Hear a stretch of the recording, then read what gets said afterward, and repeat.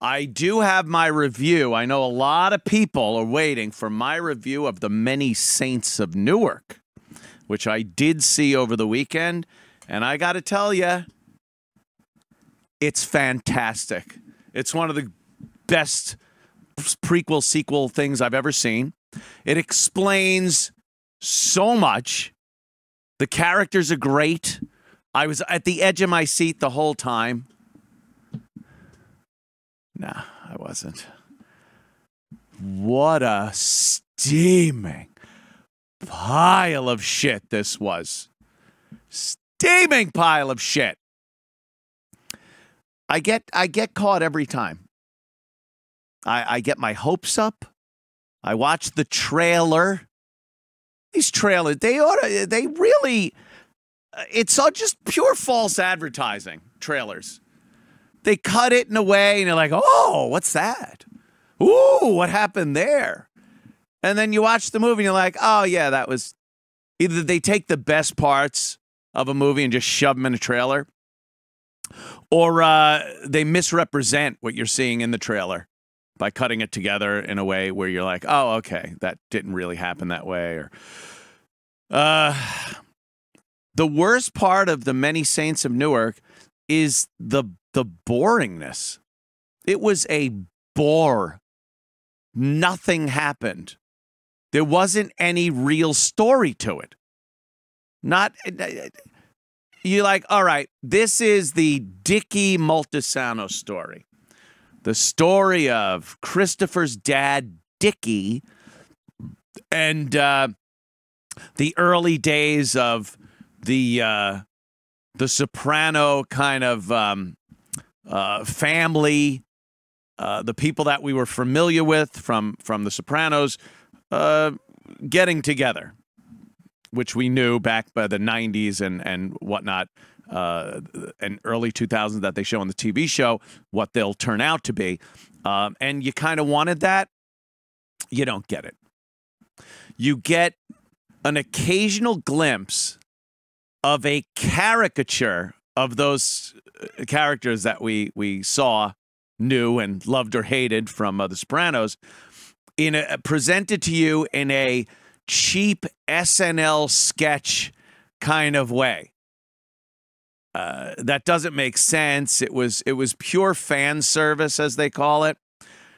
I love Red Letter Media. I fucking love their reviews of things.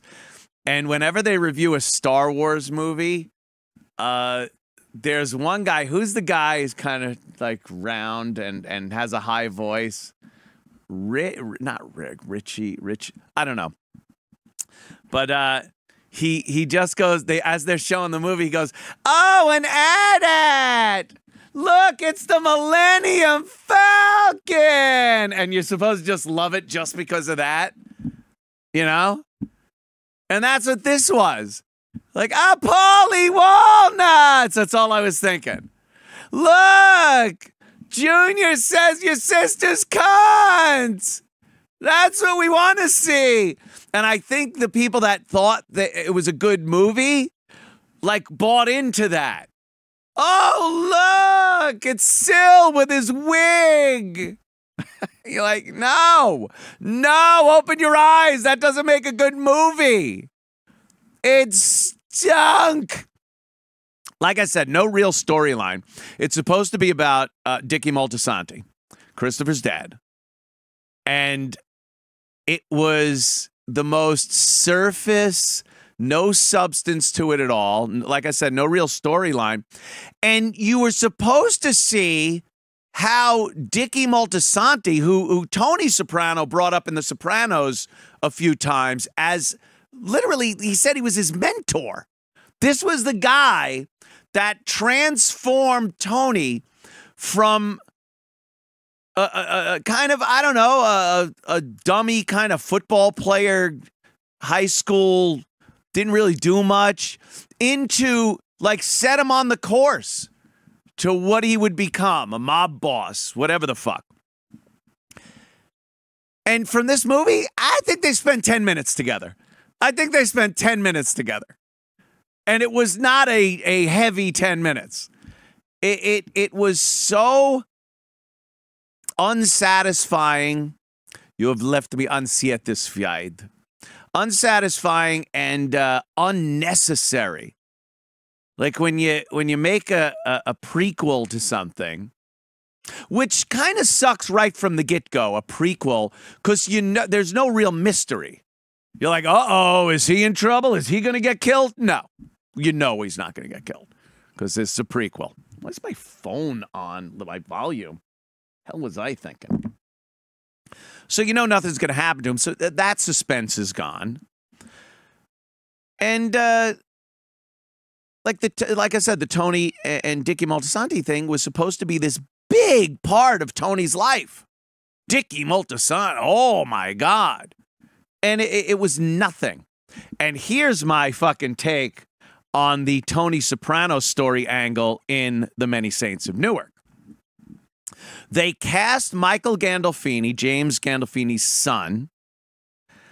James Gandolfini, just a monstrous presence on screen. You could not. I think when you look at roles that people have played in movies, TV shows, whatever, and you always go, wow, I can't imagine anyone else playing that role.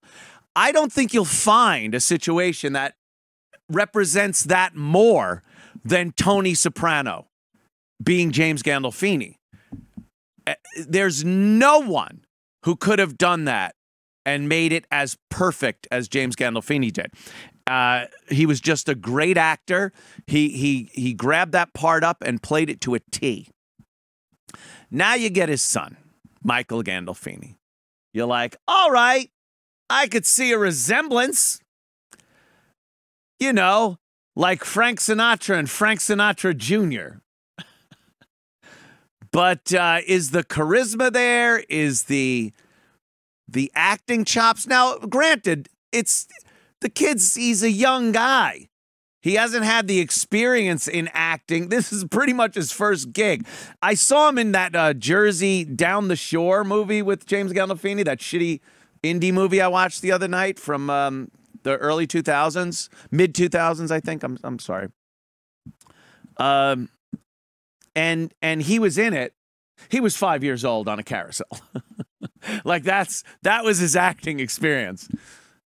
James Gandolfini probably went, yeah, put him in a fucking carousel. It'll be interesting. And then he has to play young Tony Soprano. You're like, that's a tough nut right there.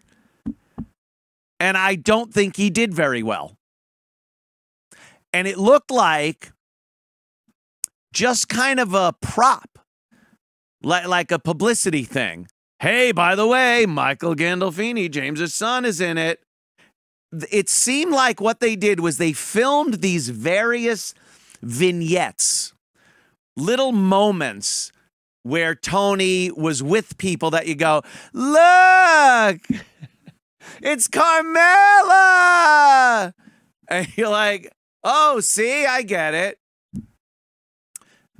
And then they shoved those into a shitty movie. Like, all right, here's Tony at a phone booth. He's calling Dickie and someone else, and we could put Carmela there. And we'll put, what's his name from fucking Vesuvio? We'll put him there. Artie Bucco with hair. And then we'll, yeah. All right, put it right there. Just shove it in the movie there. Oh, look, we got Tony. He's bouncing a basketball, and Dickie's just killed his dad in the fucking garage. Yeah, shove that here. Shove that in there. It was like blatantly shoehorned in just to say, look, Tony Soprano. Just fan service. Any scene with Tony in it was pure fan service. They had him with Richie, no, not Richie, Jackie Sr., Jackie Aprile Sr. And it was like, oh, okay. None of it mattered. None of it gave you any insight into anything. And please stay on the line if you got a call. I'd like to see other people's take on this. But it added nothing. Then, and a lot of people thought this would be my biggest issue with it, and it wasn't. Like, I understand. I can watch movies that feel they have to be woke. I initially, I go, fuck, okay. But if the movie's good, if the story's good, the writing, the acting is good, I'll deal with that shit. But this is just, it's a shitty movie, and the other shitty angle to it was, the woke-pranos. It was woke. African Americans in the Sopranos TV show had a very limited role. They were relegated to being second-class citizens to the Sopranos, or a crooked community organizer when they put together that housing thing, the HUD deal, and drug dealers and crackheads and props for the Italians to drop N-bombs and not give any respect to, which was accurate. That's an accurate portrayal.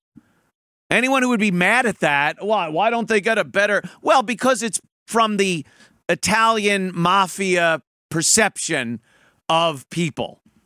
So they're going to look at women as whores, and they're going to look at black people as fucking animal that they have to, use occasionally, but don't ever give respect to.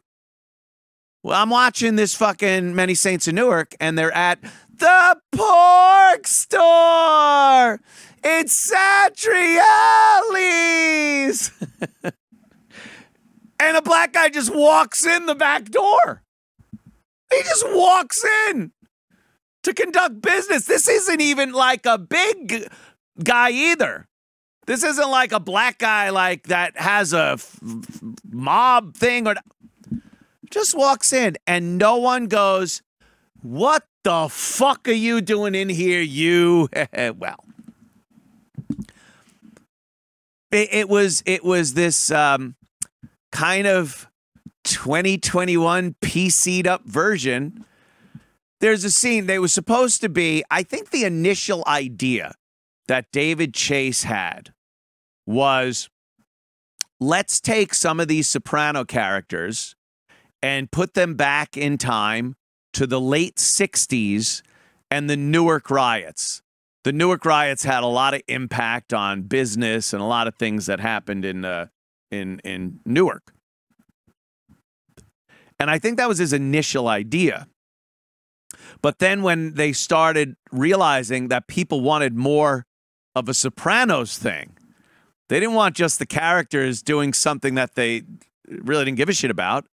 They want a little insight. They want to show some of the old stories that the guys would talk about in the Sopranos and recreate those in the early 70s, late 60s, early 70s.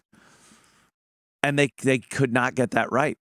They got the prop deal. They figured they'd put in Tony, which he would have been 7, 8 years old in the late 60s. So that didn't work. He couldn't be a player in those days. So they had to bring it forward a little bit. But then because it was supposed to be a Newark riot thing, it was going to involve the black people.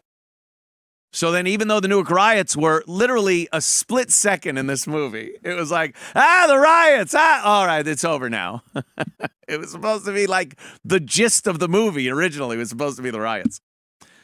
And by the way, the special effects aren't very special, Beavis. The special effects were terrible.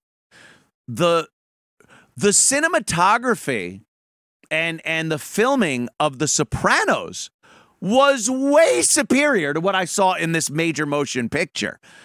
When they were showing the protest, because apparently what started the Newark riots was cops dragged this black guy out of a cab and beat the shit out of him, and then rumor had it they had killed him, and it started the riots. So the riots were like people holding these signs that looked just like these prop painted signs. They didn't look real in front of a police station. It looked like a high school play of a riot, of a demonstration. It didn't have a big kind of sprawling riot thing to it. Yes, E-Rock. You're talking about how bad this movie looked. Oh, yeah. There's one scene where I'll just say that Dickie's driving, I guess it's to the auto parts store with his dad. Yes. A third of the screen to the left is supposed to be dark, but like a view of Newark burning. Yeah. While they're driving into it's an aerial shot looking down, driving in. But it takes up so much of the screen. I didn't even pay attention to the car. I'm just looking at the city. And it's a backdrop or a green screen still photo because there's no fire fluctuation. There's no smoke. And this is a long scene as he's driving slowly into there and then around into the garage. You're just looking at him like, there's just a tapestry hanging in the background. It was done very poorly. And then when he's driving away from that auto parts thing and it's on fire and they have the flames in the window, it looked like, all I thought of actually was when George Costanza's car catches on fire, whose car was fucking John Voight's? Yeah, John Voight's car, and you see the reflection of the flames in the woman's mirror, and she goes, "Your car's on fire." That's how fake it looked. It looked like those fireplaces they sell in the furniture stores. Yeah. Where The they have fake fireplaces. There should have just been a round disc with flames on it, slowly turning with a light behind it. Rainbow colors. The other question I had was, there's a scene where young Tony's on the bus, and he's talking with another kid, and they get off and they go smoking. Is that Artie? Because he said, my father wants me to take over the restaurant. Yeah, Artie Bucco was the guy you saw with Tony most of the time when they were one-on-one was his good friend, Artie Bucco. Gotcha. Yeah, that was it. And it just, dude, like I said, boring. It didn't add anything. The characters were caricatures. The story didn't have, like I said, Tony was supposed to be influenced so much by Dickie. And then the twists you get, you're like, oh, ooh, who gave a shit? I got to see Junior yell, you sit twice. We got to see Syl with a wig or a comb-over joke 3 times. Paulie was a Paulie wasn't. I remember on the show, Tony so many times talked about how scary Paulie Walnuts was. Oh, my God. My father, he said, my father, Johnny, used to say, you be good or I'll send you to Uncle Paulie. I'll get Uncle Paulie after you. And he goes, you scared the shit out of us. He's literally getting a manicure in one scene, and then he's like, I just bought this jacket. What do you... Like, he's acting like a fanook. A mustard-colored suit while they're sitting in the lounge. It looks terrible. None of the characters were actually portrayed in this like they should have been. Like worthy of the characters that they were in the TV show. It was that fucking bad. I swear to you, about between 15 and 20 minutes in, me and Missy are watching it. And between 15 and 20 minutes in, I go, I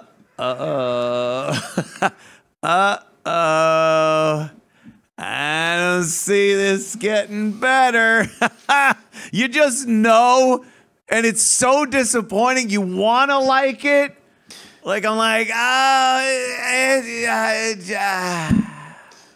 Through all of that, you realize as you get to the end that it was just a 90-minute teaser. For whatever they want to maybe do next. Yeah. Yeah, to do a black mob show. There's going to be an HBO black mob show like they did with the Wonder Years. They're going to take, it's going to be the fucking Black Pranos, and they're just going to do a black version of the Sopranos. That's all I saw there was a kind of a lead up to a sequel of a prequel. And you knew if they didn't use the A1 woke up this morning as the intro for it, you're like, oh, it's the ending of the movie. Before the movie even was going, you had a different theme at the beginning. You go, oh, so they're going to use it at the end. Right. And then, there it was to foreshadow what's coming. And it's so terrible. And the fact that Dickie Moltisanti had to get cucked by the black guy.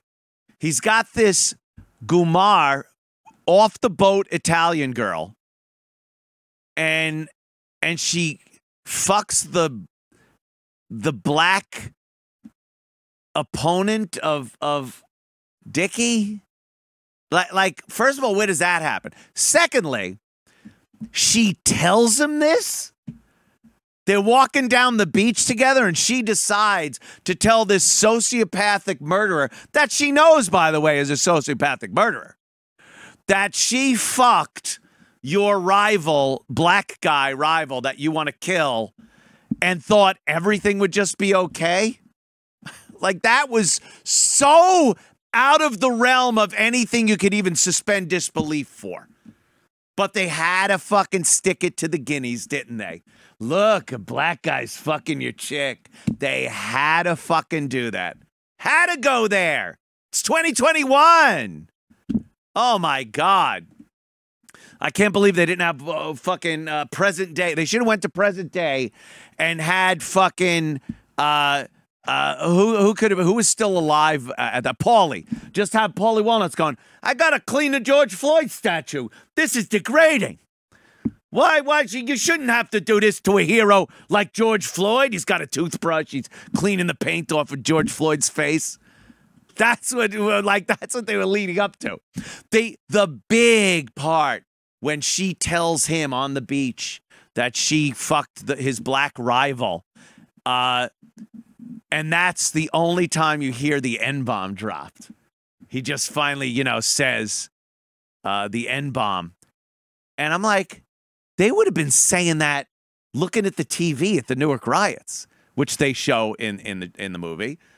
There's one point where Dickie's driving his car through Newark, or whatever it's supposed to be. It looks like fucking horrible Universal backlot.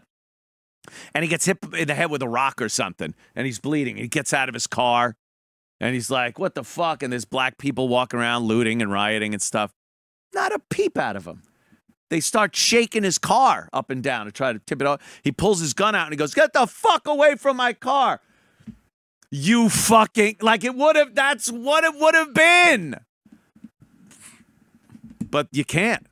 They needed they literally... The word was a reveal. The word was something that was built up to. That's how important it is to say that word. Oh, you just want to turn on a Quentin Tarantino movie and remember it could be used every 3 seconds and still be entertaining. Or me playing COD with Chris. Every 3 seconds. Last night was hilarious. Oh my God, was it hilarious. Can't get enough. So I'm watching Boardwalk Empire. I'm done with it again. I've watched it when it came out, but we gave it a rewatch. And the season finale of that was a lot of interspersed flashbacks and present day stuff. Present day being, the 30s at that point.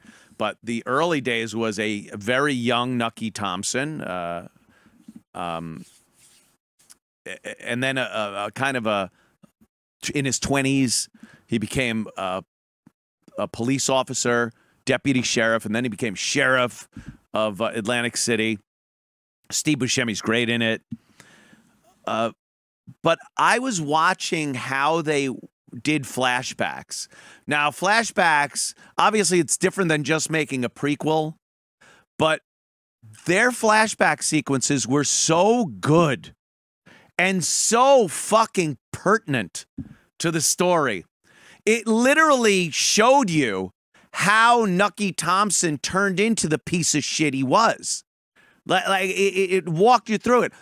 They did flashbacks in a few of the shows, but that final episode was, I would say, half flashbacks and they kept going back and forth like that, showing Nucky, showing his brother Eli, and showing how they grew up. And the times that Nucky knew what he was doing was terrible when he was in his 20s, and how in his older years he was paying for it. Now, I don't know, this show came out, it ended 7 years ago, so if you haven't seen it, fuck your mother. But Nucky dies at the end. He gets shot at the end of Boardwalk Empire, and it's perfect. You know why he gets shot? You know who does it. You know why they do it. And you know why he almost accepts it. It's pure karmatic justice that happens to him. The person that kills him, everything is tied back to what he did in Atlantic City as he was working his way up and just trying to become the head guy, the big boss, knowing he did terrible things to people, altered people's lives in a crossroad of like, this would be okay for you, this is terrible, and knowing he drove him to the terrible part and that someday he's going to have to pay for that, and he did right there on the boardwalk in that last episode. But to watch the flashback sequences, the casting, the acting, every moment of those things were pertinent to what was happening in the story you were watching for the 5 seasons. And how they fucked that up with this goddamn Many Saints of Newark is beyond me. You got David Chase, you got the same writers, directors, you got all the same people working on it that either didn't give a shit, had so many things on them that they couldn't make the story they wanted to make, or just forgot what writing an entertaining story is. With characters that, goddamn, you already have the characters. How do you fuck that up? You got them. You don't caricature them and throw them in there as cameos. Build it. Work on the stuff from the show that you could flash back on. A lot of people are saying, what happened to the big poker game robbery that Jackie Aprile and Tony did that made them, that thing that made them. They did it. They were going to kill them for it. But instead, they let them pay the money back, and that made them, because it's like the balls on these two to rob our fucking poker game. And that was always a big story in The Sopranos. Nothing. So, again, just terrible. Let me see. Yep, here's another problem that I noticed. Jim, Florida, what's up? Hey, what's up? And yeah, my problem is I think they tried to shoehorn in Gandolfini's son and his age, and that caused the whole timeline to be fucked up. Yep. Because Paulie is supposed to be about 15 years older than Tony. Yeah. Because, you know, he talks about how he went with his dad in 65 or 66. Yeah. That's the story about the fight, and that he was 25. So at the time when this happened, Paulie should have been in his 30s. Yep. And not a fucking 20-year-old kid. And Syl is the same age as Tony. That made no sense at all. The Syl angle. Syl was a part of he's crew, in the pork store. Tony. He's in the pork store. When Tony's a kid, Tony's a 17-year-old dummy, and Syl, who is supposed to be at least a comparable age, maybe a couple of years older, you could push that. He's like a made dude. Dude, he's like a made guy. He's making decisions for the family. He's doing that. And you're like, what it was, so then when Tony was 40, what was Syl 60? In fucking The Sopranos, it didn't make any fucking sense. And they like threw pussy in there just like pussy. So just so that they had him in there. The joke, the name was... I remember when the name was a joke when the show first came out. And there's a character called Big Pussy. Can you believe it? Big Pussy. I saw a girl the other... Oh, right. Yeah. Didn't the Newark riots happen at the same time as the L.A. riots and the Chicago riots and the Detroit riots? Yeah, there were a lot Martin Luther King was killed? There was a lot of rioting going on back in the day. That whole summer of 68, right? Yeah, the summer of rioting and the Democratic National Convention and all that shit. A lot of riots going on. But yeah, I mean... To just use that as an excuse to, again, shoehorn in this black gang was ridiculous. The Sopranos, or not even the Sopranos, because it was the DeMeo family at that time, and I guess DeMeo was in jail. Not Liotta. It was, and there was really no head of the family at that point, because I remember reading about that in a few synopses. But yeah, you don't. you don't have a beef and carry it on like you would with other Italians with black mob. You would kill them. You would, like, they weren't even strong. It was a few black dudes at a garage that were kind of, you know, infringing on the numbers games with the Italians. You would dispatch that in a second. And then this guy becomes fucking Billy D. Williams level smooth, cool gangster guy. It was so ridiculous. I think you're right, though. They're gonna create some show because they tried to tie Frank Lucas in. Yes, yeah, which is, you know, another fucking bullshit thing. It was, dude. It was so bad. It was so bad. Not the even first 20 minutes. I was like, "What the fuck is this?" Mm-hmm. Yeah, what like, are we looking at? This is not when they had the guy giving the speech about the Whitey on the moon. I thought I was watching a parody. Yeah, they were doing slam poetry. Fucking slam poetry. If I want slam poetry, I'll listen to Chip Chipperson. Motherfuckers. Thank you, my friend. Take care. Good take on it. Let's go. Boink. Here's Marcos. Marcos from Yonkers? Yonkers, New York, Yeah. where a lot of the movie was filmed at, actually. Oh. Anthony, you motherfucker. You want to know something? Yeah. Before seeing the show today, I actually, after watching Many Saints twice this weekend, I actually thought it was okay. Oh. Now hearing you fucking pulled a Patrice on me. You convinced me that the fucking movie was garbage. That's what Patrice did with Face Off. Jimmy did it. Jimmy did it to Patrice with Face Off. Yeah. A lot of people were wondering what I thought of it over the weekend, and I did post a quick tweet on it because, you know, you only have so many words on Twitter, but you know, I try to get the point across. But it just wasn't good. The other thing, if I can, Marcos, and maybe you could add to this, the Michael Gandolfini's portrayal of Tony was like he was a stunad.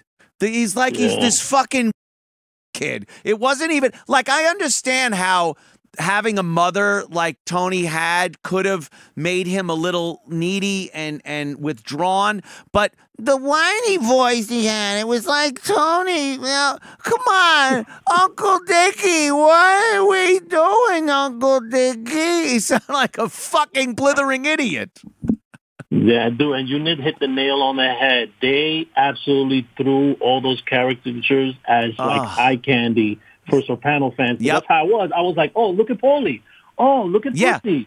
Yeah. Oh, look, his mom said, oh, you know, that same thing she used to say, like, oh, stop complaining. Like, it was exactly like you said. Oh, enough of you.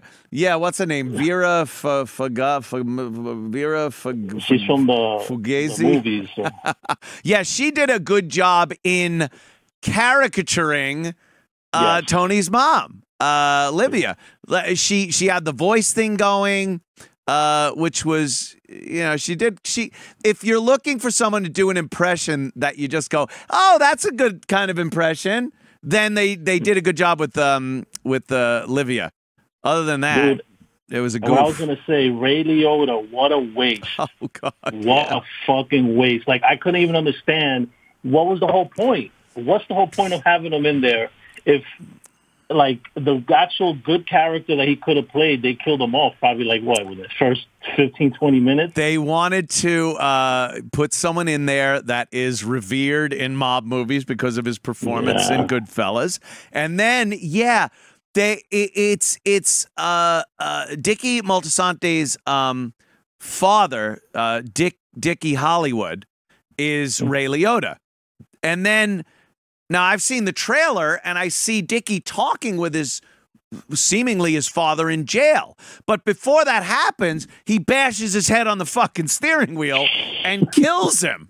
He kills his father, drives him to some place, and burns him in a factory thing. But then he's in. So me and Missy are looking at each other going, what the fuck? Is it a flashback of him talking? But it's like, no, it can't be, because he's talking about present day shit. And then they show, there's the big reveal. He goes into prison. Here comes Ray Liotta. You're like, what the fuck? I'm his twin brother. Yeah, Oh, in his no. Ray Liotta voice. What is this? Yeah. Days of our fucking lives? Is this General Hospital? That's a soap opera fucking ploy. You don't do that in a movie. Oh, pathetic. Pathetic. I'm his twin brother. I'm on Chantix. Oh, are Bring me ya? some jazz music. It was so fucking bad. We just looked at each other. There was so many times me and Missy just looked at each other and go like, oh, this is fucking terrible. Felt so bad that it was terrible. Well, thank you, Anthony. Cool, man. Thanks for being a supporter of Compound Media, my friend. Absolutely, brother. Bye. Later. Yeah. Yeah, that whole fucking thing. To Stunad fucking Tony. He was like a kid. And the other thing they did, which to me was another shoehorn, I think they went into this movie with a list. They had a fucking list before they had a script, before they had the first fucking word of a script written down.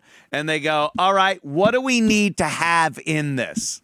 All right, we need Polly Walnuts. And then they just did all that stuff and then wrote something to fucking shoehorn everything in. A great example, and I called this when I saw the trailer. I actually said this when I first saw the trailer. I go, this high school counselor woman is Melfi.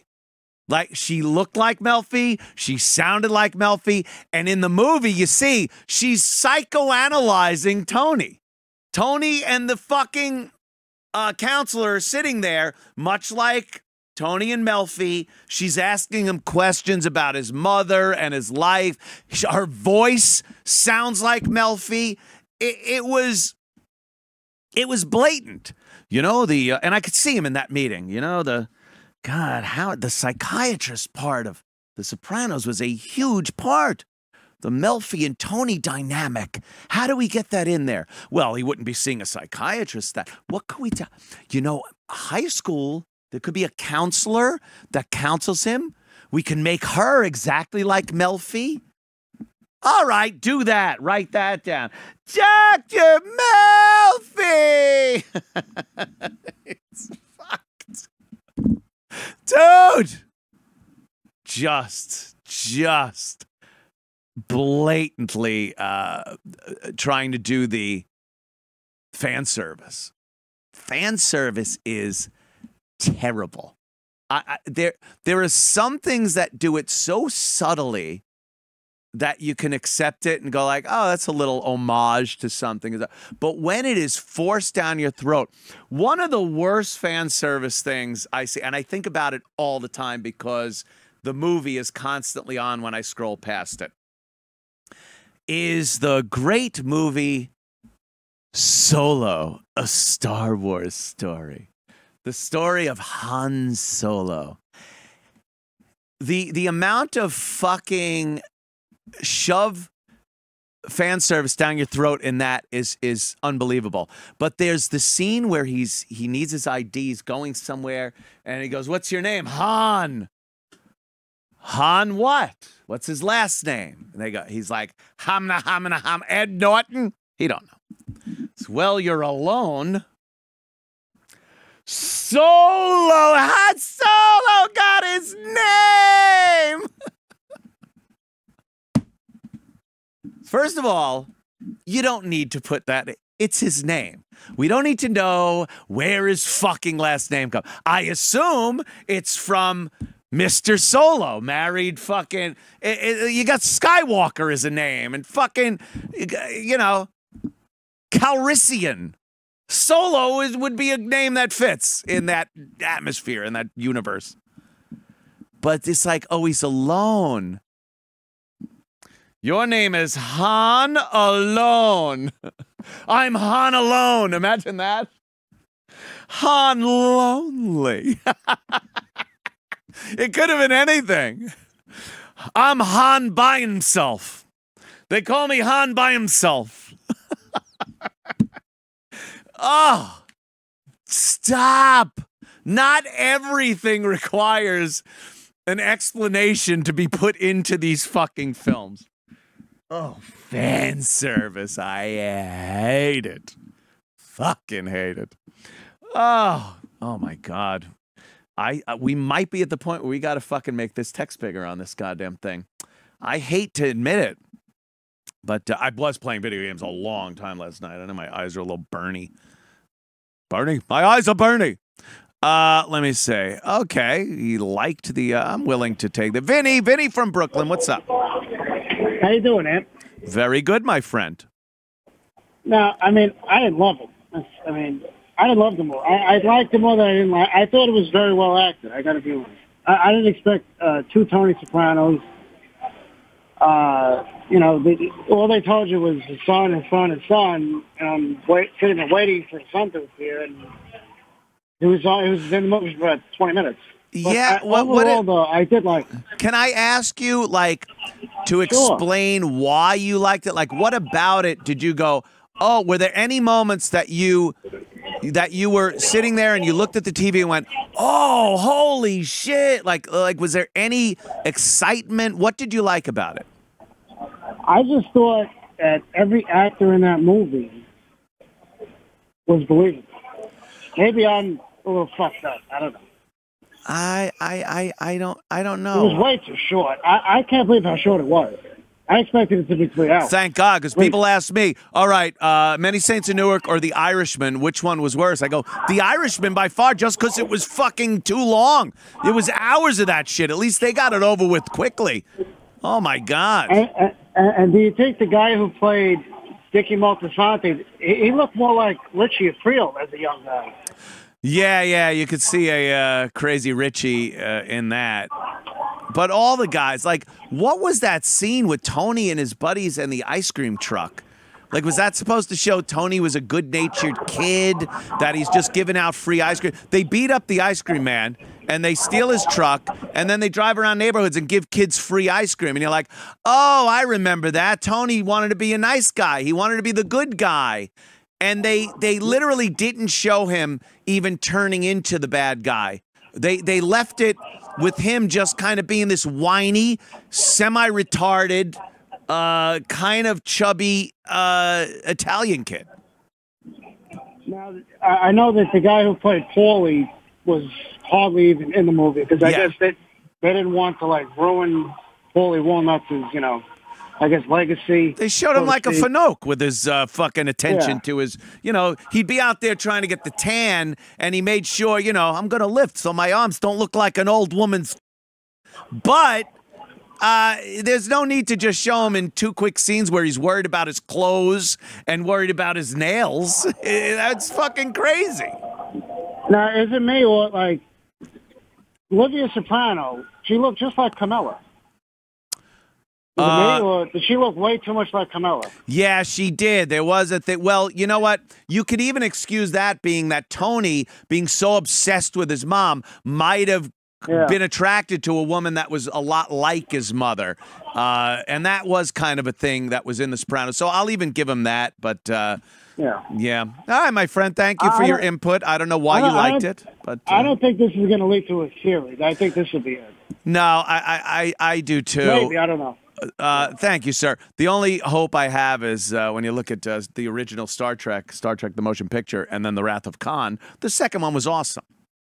So maybe if they take their beating and look at this, maybe they'll be able to do something.